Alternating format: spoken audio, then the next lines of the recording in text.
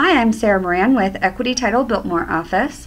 I am also a certified flexmls title rep trainer, and I am going to show you the last piece of getting your portals set up. You need to go to your preferences and portal preferences for several reasons. One, this is where you can create your email greeting. This is where you can find your link, which is the same link for every user you give a username and password to, which is why every username and password needs to be unique, as well as setting up what you allow your client to see in the portal. So the first step is under your name. This should be your first name, last name. If it's not, it could be because somebody else has your first name and last name, or perhaps you've changed your name. But as you can see right here, this is your portal link. So for me, every time I send out a link, it's http://portal.flexmls.com/Sarah Moran. So again, this will go out to every client. So if a client ever asks you what the link is, they remember their username and password, but they can't find the link, this is the link that you give them. The status, it should be on. If it's not on, turn it on. And then the next section is your email greeting.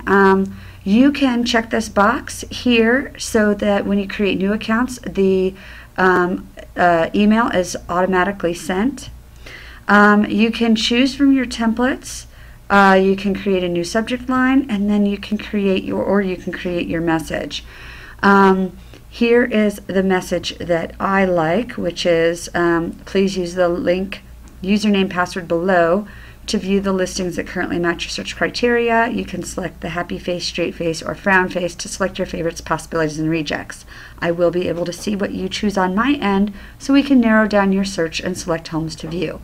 I look forward to working with you and helping you find your perfect home. I do include my generic business card.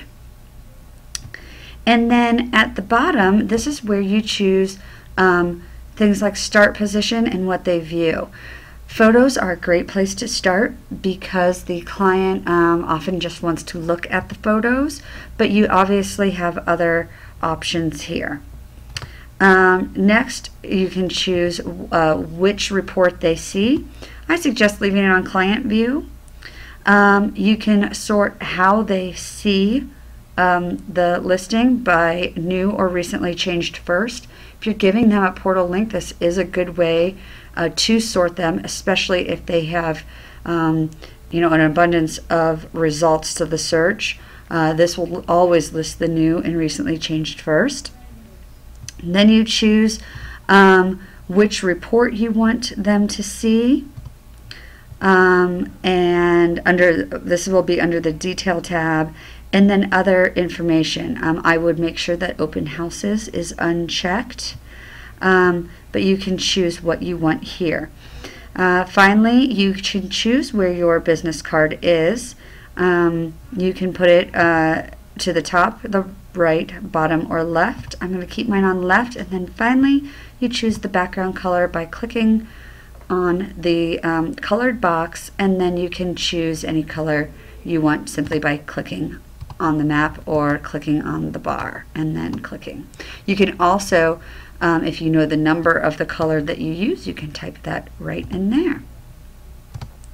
All right, then you click use color and you're going to click save.